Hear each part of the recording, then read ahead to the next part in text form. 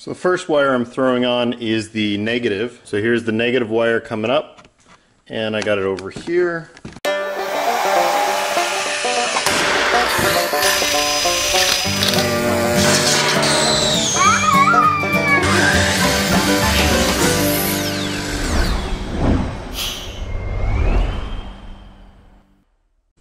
Nice and tight, not going to go anywhere. So next I figure we can do the ground.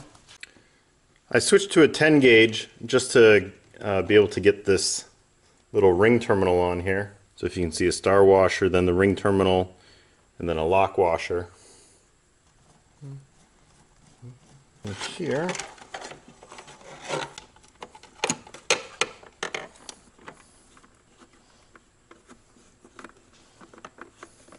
Okay, so now that's grounded. The last wire to connect is going to be the positive, but this positive wire has to go through a special circuit breaker. Ground fault protection device. Now it's basically a pair of circuit breakers. So this is one circuit breaker for 300 volts DC, 50 amps, and then this pair is for 1 amp, and this is for the ground. If the ground detects anything more than an amp of current, it shuts the whole thing down. So I just pulled all these little tabs. You have to pull them down so that it can get on the DIN rail. The DIN rail locks in right here in the back of the circuit breaker.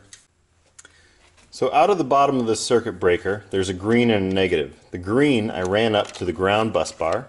The negative has to go to the negative battery. So it's over here.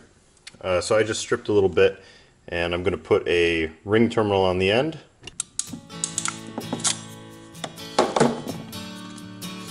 There we go. Now we just have the positive wire.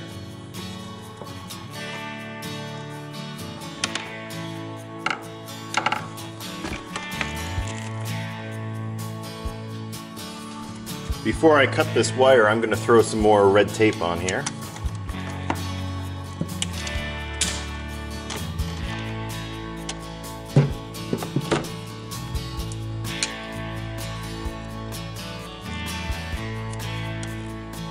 On the front of the circuit breaker, we have a positive and a negative. The positive side is from the solar panel. The negative side goes to the charge controller.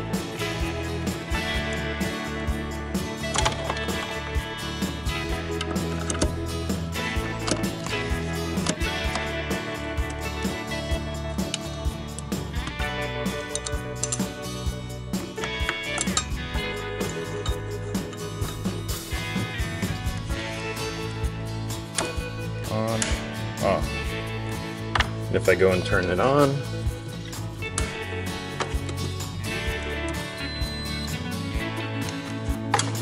off, good. So it is off. This surge protection device right here, these are the wires. This is a 150 volt unit, and this is going to be on the 48 volt side of the battery. All of my ground wires are bonded together on this bus bar. Alright, the surge protection device is hooked up. Good to go. Thanks a lot for watching. If you enjoy these videos, please like, subscribe, comment, and share.